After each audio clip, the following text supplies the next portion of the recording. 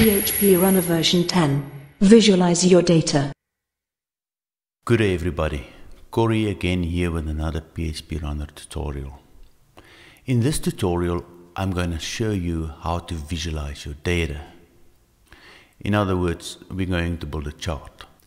Now this can be done within 2 minutes in PHP Runner. However, the data in transactional database tables are not ready for visualization, simply because it's a list of each and every transaction.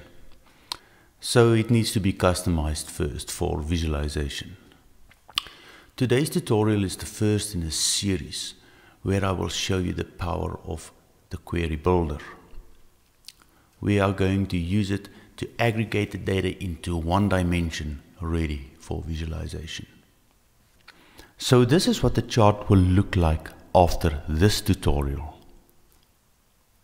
And in the following 3 or 4 tutorials, I'm going to show you how to customize it to look like this. So please subscribe and activate notifications so you can be notified when the next tutorial is available. Thank you very much XLineSoft for this amazing software. Please go and visit the website and obtain your copy if you haven't done so already. As you can see, you can build professional web applications with little or no coding. Okay, first let's quickly have a look at what the data table looks like. There's a lot of transactions in here. It's just a list of sales per date, and there's also a rep ID that we're not going to use in this tutorial, but the frequency is definitely one that we're going to only filter out records for today. Let's do that quickly. You will see now there's a lot that happens for each and every salesperson's ID as well here. So we're going to aggregate this data first quickly so it can be visualized easy within PHP Runner. So I normally go and design these group by queries in PHP MyAdmin first so I can get an idea what the data output looks like. You don't have to do it like this. You can go straight to PHP Runner and simply start using the query builder. Now I have done this query already, and this is basically what it looks like. I'm going to do the sum of total sales count and the sum of confirmed sales and the sum of credit notices, and I'm going to bring in my aggregation date, and I'm going to group it by my date as well, which will be my dimension, my first dimension. There is going to be only one dimension. And then sales count greater than 0. This is only there because the customer doesn't want to see zeros on his chart. And then obviously I'm going to order it by date so it's nicely ordered in on the chart as well. So going straight to PHP Runner from here, we're going to select the daily sales table. Don't tick it. I'm just selecting it. And then here on the top, it says create chart. Now I'm going to create that exact same query that I just designed in PHP MyAdmin right here in the query designer. So what I normally do is I untick everything. So I know I'm going to need the aggregation date. I tick that one. The total sales count.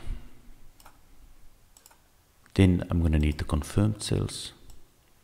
And I'm going to need the credit notes. And because we're going to do a filter or a where clause on the frequency, I will have to select the frequency as well. First thing I know, I want to sort my data per date. So I'm going to select ascending here on my date column. The frequency, I'm going to do a filter where I only select the records that's equals to today. Total sales count, I want an alias of total sales count.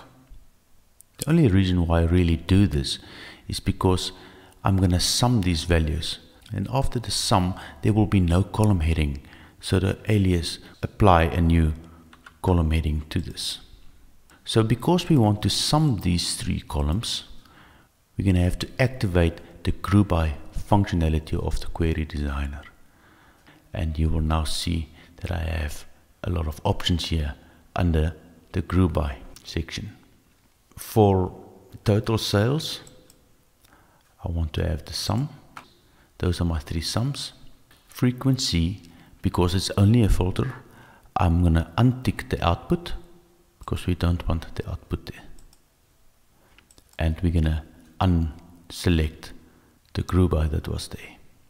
Now over here, I want to add the having.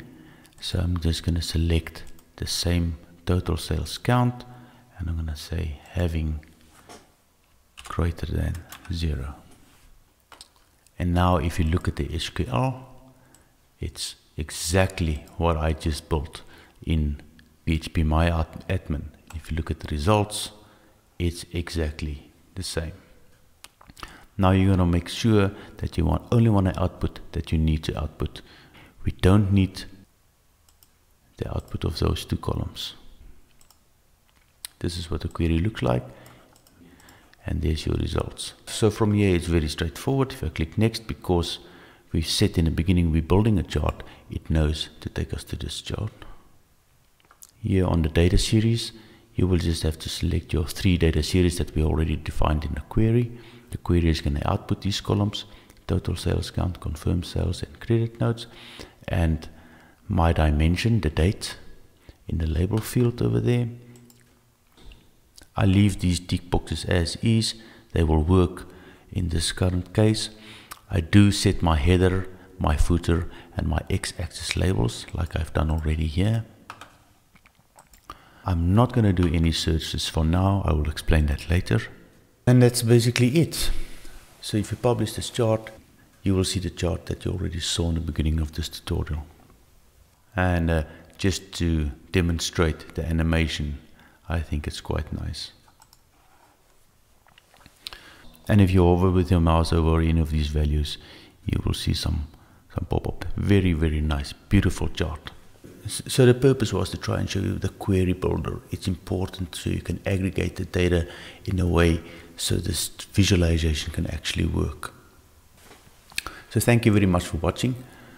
Please subscribe and make sure that you are getting notifications, because I'm about to start the tutorials on how to customize this chart to look like you've seen in the example right in the beginning. May you have a wonderful day. Thank you for watching. Till next time.